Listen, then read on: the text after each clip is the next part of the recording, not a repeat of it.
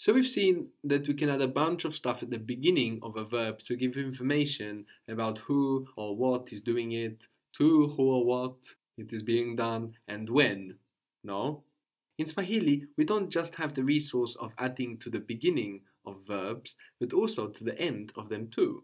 So when we add on to the beginning of the verb, we are giving information about who or what is involved with the verb and when. When we add on to the end of the verb, we alter the verb's actual meaning. So for example, to read is one meaning, one idea, but to be read is a slightly different meaning, a slightly different idea, but an important difference. To eat is one meaning, and to be eaten is quite a different one, no? Compare I ate and I was eaten.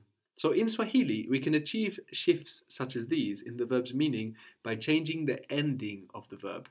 So as we've seen until now, when we add information about who or what is doing the verb, who or what it is doing to and when, all of that goes at the beginning. But when we want to alter the overall meaning of the verb, we will fiddle with the end. So to get the meaning of to be whatever, to be read, no, to be eaten, to be liked, mostly we will just put a W before the final A of the verb. So kusoma is to read, and to be read is kusomwa. Kusomwa. Kusomwa. What is to say or to speak? Kusema. And to be said? Kusemwa. Kusemwa. What was to see? Kuona. Kuona. They saw us in town.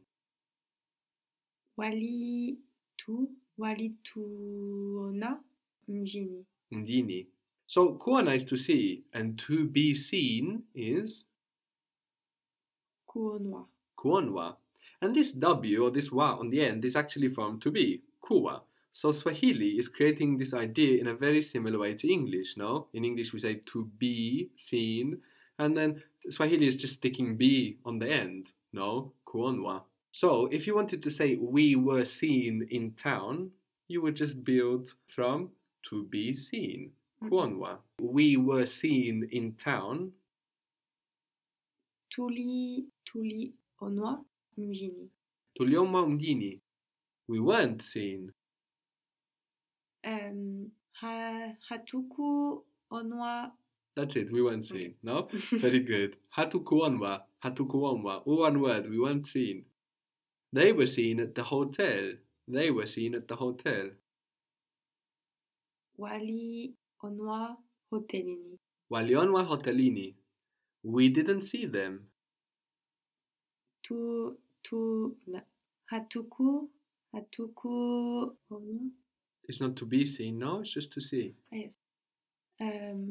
Hatukuwaona. Hatukuwaona. Hatukuwaona. So this isn't to be seen, it's just to see. We didn't see them. Hatukuwaona. To bring in Swahili is kuleta. Kuleta. L-E-T-A, K-U-L-E-T-A, kuleta. Kuleta. How would you say I brought them here yesterday? And this them refers to books or any other key noun. So I brought them here yesterday. Nilivileta here hapa jana. Nilivileta hapa jana. I brought them here yesterday, and we mean people. We can use this to bring people as well. So I brought them here yesterday. Niliwaleta hapa jana. Niliwaleta hapa jana. What was my friend? Rafiki yangu. Rafiki yangu. What would be to be brought? Letwa. Kuletwa. Kuletwa. Kuletwa, to be brought. So you could say the books were brought here yesterday. The books were brought here yesterday. Vitabu wali. But this would be people, no? Wa refers to people. Yeah.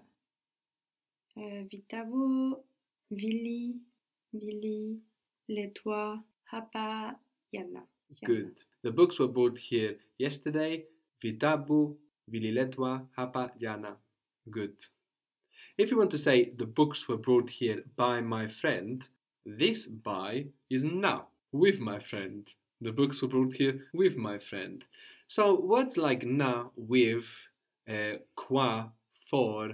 These are called prepositions, these little words. They are words that show position or movement to, for, by, with, and they tend not to overlap very well in different languages. No, in one language you will say with, in the other language you will say by, or in one situation you can translate the word as by, but in the other situation you need to translate it as with, and this is a very common thing with prepositions moving between languages. So not something to get confused about, just something to look out for.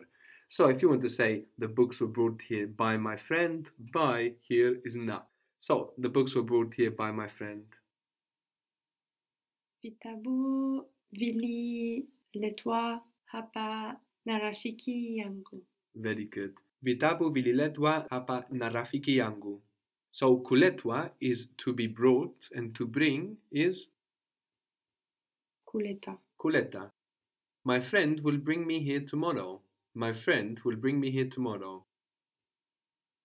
Rafiki yangu atanileta hapa kesho.